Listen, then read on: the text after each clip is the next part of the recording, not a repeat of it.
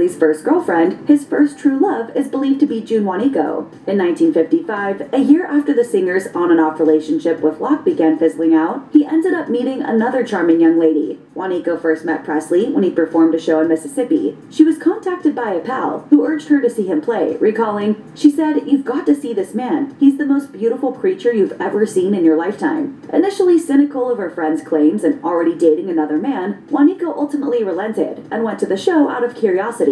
But the minute she saw Presley in the flesh, Juanico fell hard